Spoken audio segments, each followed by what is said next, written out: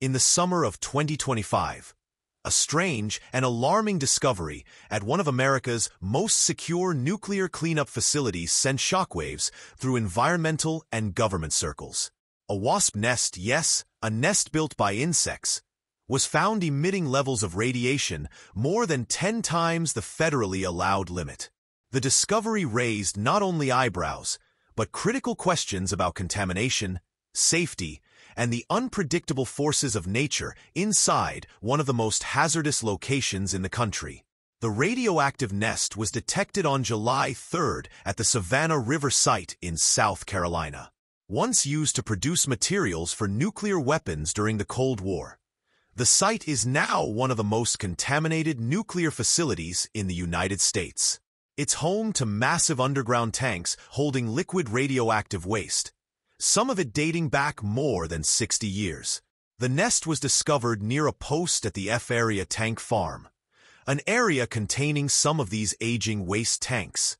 When routine monitoring detected radiation hotspots, safety personnel found the source: a wasp nest built into the structure, radiating contamination levels well above safety thresholds.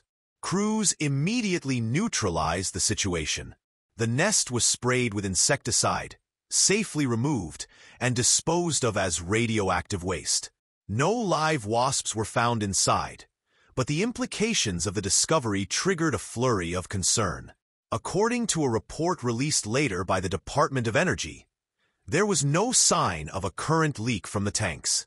The contamination was attributed to what they called legacy radiation, residual particles left over from past nuclear operations. Officials emphasized there was no danger to the surrounding environment, no public exposure, and no contamination detected in nearby soil. Still, watchdog groups weren't satisfied. The Savannah River Site Watch, a local nonprofit that monitors operations at the facility, raised a number of questions the report didn't answer. For example, what kind of wasp built the nest? Some wasps build with mud, others with wood pulp. The materials used could help identify how the nest became radioactive and where the contamination came from. Without knowing the nest type, tracing its path becomes nearly impossible.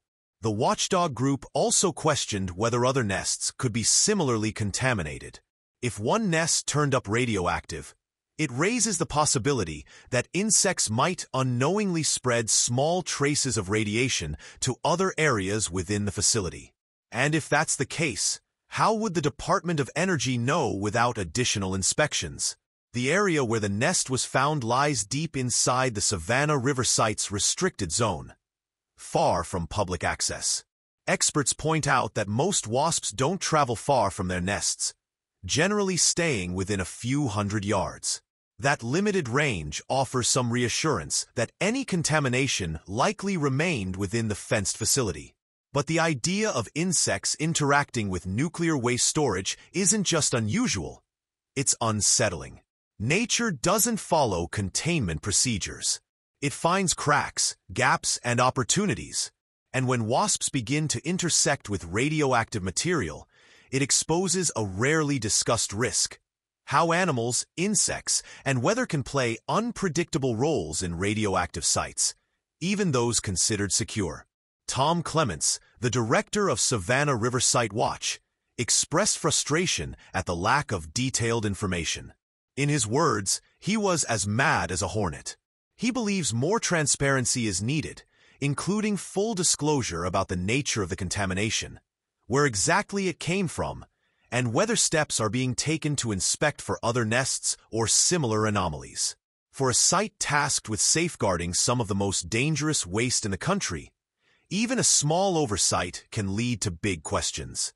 And while the radioactive nest may seem like an oddity, almost like a science fiction headline, it touches on a much deeper issue: the long-term safety and management of Cold War-era nuclear materials. In the end, the wasp nest was removed, the area was cleared, and officials insist there's no ongoing risk. But the incident serves as a strange reminder that, even in tightly controlled environments, nature finds a way, and sometimes it glows in the dark. This is not just the story of a radioactive wasp nest. It's a wake-up call about vigilance, transparency, and the unseen risks that live in the margins of our nuclear legacy.